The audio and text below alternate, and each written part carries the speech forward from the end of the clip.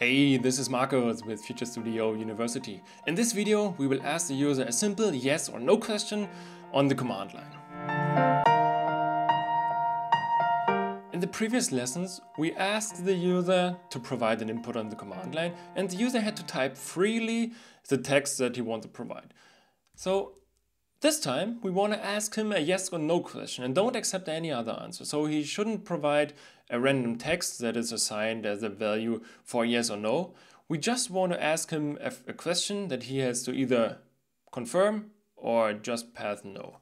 And let's do it with Ace's this.confirm method. And again, you have to await the answer because you want to ask the user on the command line and wait for the user to provide the answer. So let's just ask a funny question like, do you want another question? So again, let's just console log the value for confirm and start the ask command. All right, we'll go with the stranger default name. And then here's our question. Do you want another question? And the default answers are over here. You can see that there is the first answer for yes is in uppercase, and that's the default selected answer. So if you just pass enter, it will fall back to true and assign the value true to our confirm variable. Let's start it again. And if you just pass a random text, it will fall back to no, because it doesn't accept any random value, it just accepts y or n. And again, just to make sure that we can pass in the no value, it will assign false to the confirm value. All right, that's kind of nice if you want to ask another question.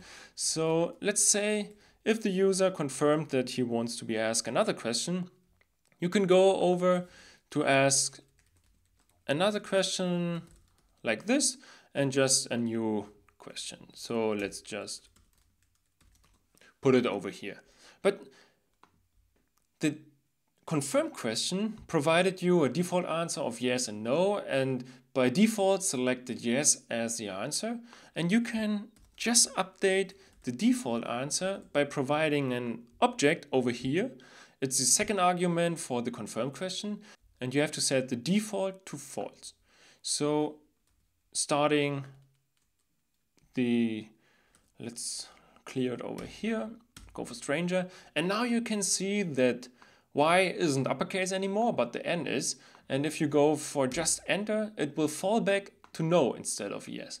And in case you have options on your command line where you want to let the user opt in instead of opt out, it's a nice way to provide the negative value first. So let's switch back, and in this case, the user won't be asked another question. So let's make sure we can ask the user another question like this.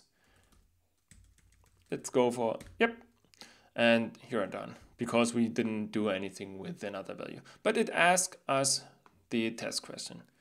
All right, so in case the user confirmed for another question, you might want to ask the user another question and let them select from a list of previously defined choices. So this is what we will look in the next video, and I hope I will see you there.